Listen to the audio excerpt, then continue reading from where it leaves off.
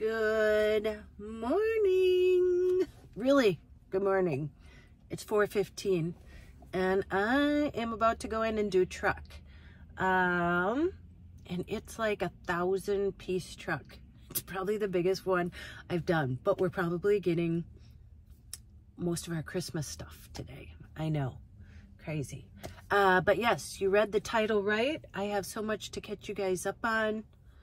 So I'm Charlene. I quit the pharmacy. I filled out the wrong medical assistance form for Joy. So much to catch up on. And you may even get a dance, a Walgreens dance, in the midst of all of it. So, all right, my boss is already here, my manager, and truck should be pulling up any minute, and we have to get ready. So I'm gonna go do this, and then I'll be back later and fill you in on everything that's going on. Okay, let's go do truck.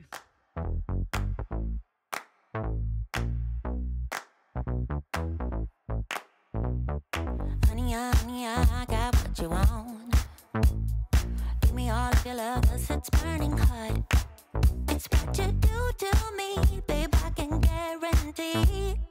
Honey, I got what you need. Okay, done with work. A full day already at 12:30. Yeah, at the post office again. I don't know why this in the Walgreens parking lot seems to be our meeting spot. So yeah, catch you up on stuff. Yeah, so first, Charlene, the only thing wrong is, yeah, I brought her to a new transmission place because they work on transmissions, and my normal place can't lift Charlene. So it is just the sensor. And I talked to Earl from the warranty place. Well, I didn't talk to him, I was texting with him. And yeah, so I'm gonna get that fixed and taken care of. And then I have been giving this a lot of thought. Get my hair cut on Monday. And I would have to, yeah, I'm still paying insurance on Charlene. And then I have to pay to store her. And then, you know, winterize her and stuff. The winterizing is fine. But to store it, and I can't afford to store her inside, you know, like in a heated place. And so she'll be sitting out in the cold all winter long. I would buy something to put over her, and then I'd probably go once a week or twice a week to start her. But with everything that's going on, it's just too much. And so I'll tell you too that I found out from the social worker, because Friday when the social worker was there, I found out that my mom's place, which was private, is being sold to, it's called Spark Life.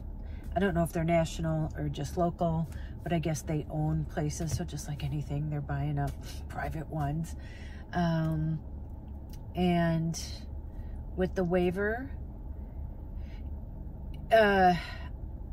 that we'll have to see through medical insurance if they accept the waiver, and if this specific one doesn't, then I would have to move Joy to at least then there be an option, because they have so many facilities. But I'm hoping that she'll be able to stay there, because I had already talked to Norbella, but again, it's going to be a different company, so we're just going to have to wait and see. I'm not getting my undies in a bundle about it yet, because I don't know, so not going to stress about what I don't need to stress about yet. If it comes to it, then maybe if I have to move her again, but at least we got rid of, you know, a lot of her stuff, so we pared down that much, so it wouldn't be as hard. But the hard part would be she's already made good friends. She went to the apple orchard, you know, they play cards, so I think she's really enjoying like some of the people there. I'm sure all the people, but I mean specifically I think she hangs out with some certain people. And it makes me feel good because I know she's taken care of. You know, she's eating, her pills are taken care of. So that has helped as far as me then taking care of the van and, you know, moving myself and everything. And then Jesse's wedding. So Jessie, my daughter, gets married next Friday on the 11th. So we just did a makeup trial last Saturday. Even though I'm the mother of the bride, I'm doing the makeup, which was fun. It was fun to do her hair and makeup. And she looks so beautiful.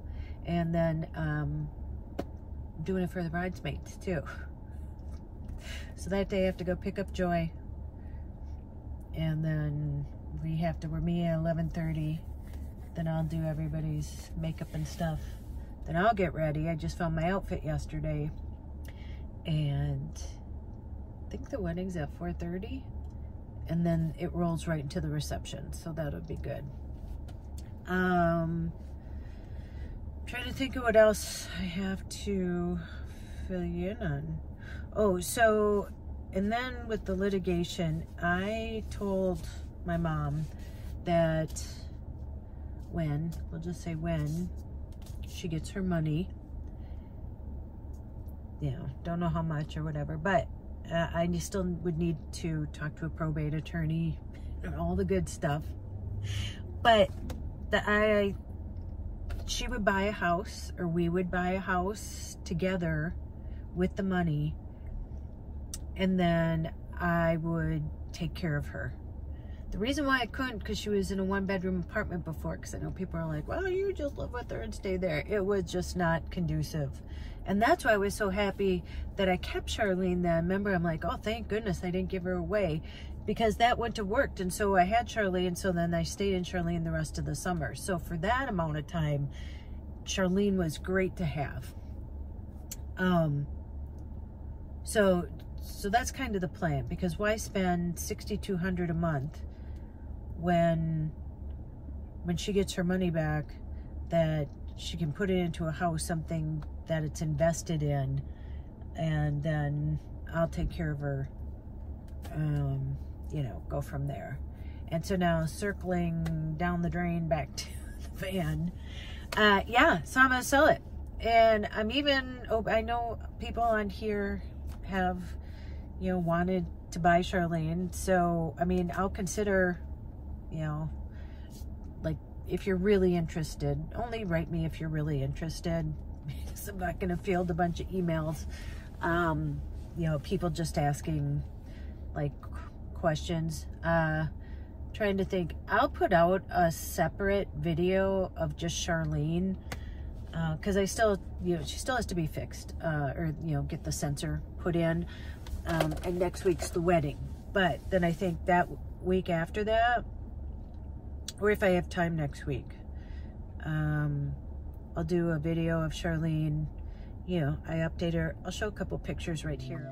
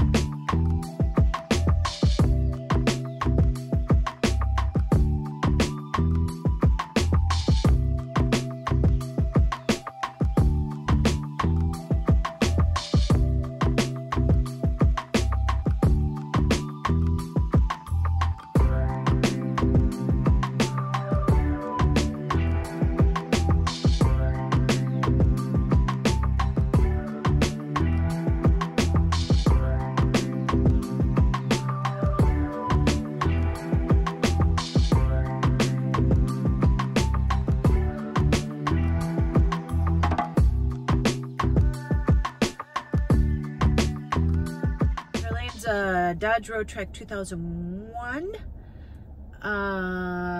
and she only has 92,000 miles on her, and she now has new brakes. I just put new brakes in when I was in Florida last year. She has all new oxygen sensors. She has all of them, fuel injectors. I think there's 12 of them, 8 of them. How many she has? They're all new. Let's see, all new tires. When I got back into town,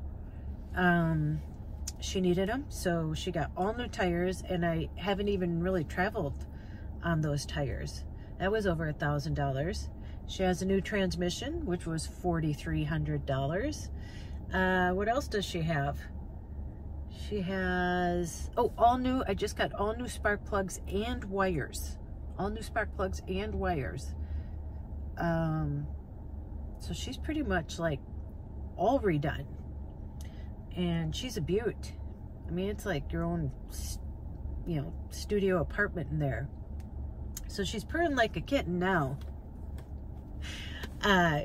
Yeah, I'm not gonna sell her now that I got it. But I would rather see somebody, you know, I know people would be like, don't sell her, you're gonna regret it. But, you know, I never thought I would be able to buy a van and travel like I have. And I did it. And for 3 years, I traveled cross country. I already did it. And I can't come from a point of lack or fear. That was the whole point of me getting on the road. You know, people would say, why aren't you afraid? But that was the whole point, that I was afraid. And I mean, telling Charlene, I was thinking about, because I have to get my hair cut, and I was like, it's kind of like getting your hair cut. You know, it gets old on the ends, and you know, you need to cut it to keep it healthy, to keep it growing, and to be healthy. And you know, and sometimes you're afraid to cut it. But good analogy, Tracy. Sometimes you're afraid to cut it, but it's only hair, it'll grow back. And so yeah, it's time, because I don't travel till fall anyway, because I love to stay, or yeah, I love Minnesota in the summer. And so I wouldn't, even if I kept Charlene, I wouldn't be using her till a year from now. And so why pay for the insurance and, you know, putting her outside and storing her outside when somebody else could be traveling and starting their adventure?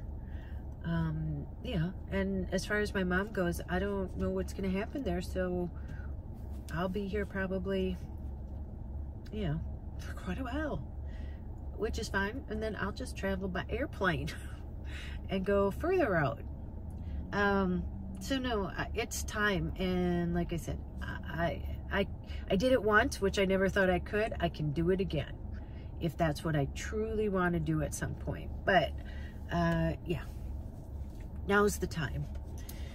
So yeah, so I'll be doing a video on that. I mean, if you truly are interested, I was thinking selling her for like $30,000. And if you have, you know, if you're truly interested, write me and tell me what you think. But again, she only has 92,000 miles on her. Everything is redone. Pretty much a new van. I redid everything inside. She's beautiful. Yeah. So she's all ready to get on the road. Unfortunately, I'm not going to be in it with her. Okay. I think that's all I had to catch up on. Now I'm going to the library. I got my coffee a little late because nothing's open at 4 in the morning when I'm getting to work. I've applied for like, I don't know, 25 jobs maybe. And so we'll see what happens there. And yeah, just living life. But I'm not going to live in fear because there's no reason. I was listening to Eamon and Beck, their podcast, when I was doing truck this morning. There were 923 pieces. It was a lot of Christmas stuff already. But, you know, I know I do meditations at night, and I found this one, and it like regresses you back to like when you were in the womb, and then it brings you forward. And yeah, I don't know if you think that's woo-woo or whatever, but I just I mean, life is life. I don't know, there's not much I need, and everything I've ever wanted I've pretty much gotten. And I think I don't even know if I like the word manifest anymore. Sometimes I don't even realize, like, I'll put something out there, I'll think of something, and then all of a sudden I'll think back and I'm like, holy crap, I thought about that like a while ago, and now it came to fruition. And it wasn't like I was paying that much attention to it. So I really imagine if I really pay attention to what I want. So I'm starting to do that. I'm starting to truly like envision myself already. I have a cold. My nose is stuffed up. Already there. So I don't know what listen, I'm going to be 59 soon this month. What day is it? 24 days. At 59, yeah, things have always worked out fairly well. So hopefully they'll continue. And that's life. Life is the adventure. It's not the van. It's not, you know, the traveling. I mean, that is an adventure, but life is the adventure. You don't even have to do anything. And that's what I've come to realize, that you don't have to do anything grandiose. You know, well, I'm 59. It's not like I'm going to start a big career. But looking back, it's like a career or making a lot of money. None of that. I thought that that's what I was supposed to do way back when. And it never made me happy or made me any different, or thought that, you know, I thought, oh, once I reach this, you know, then I'll be somebody. Well, we're all somebody. You don't have to do anything special. You don't have to do anything special. You already are somebody. You are magic. So it's funny that comes full circle, because that's exactly what I learned through all of this. All of this. That's what I learned. You don't have to do anything to be magic. You just are. You just are. And you don't have to do anything grandiose with your life for an adventure. You don't have to get in a van and go. Although if you want to buy Charlene, you can. So, okay, I'm going to let you go here. Okay, go out and make an adventure, which is just living your life. But, you know, if you want to do grandiose things, or even just go to a different restaurant, or small things, those are adventures too. Just live your life. Live your life, yeah. Go call someone you love, and as Joy says, tell them that you love them. Oh, and I'm working on, the next thing up is I'm working on a story. I'm going to work on that now. So I like doing those. I'm excited. And don't you dare forget your magic. I will see you in the next one. Bye, guys.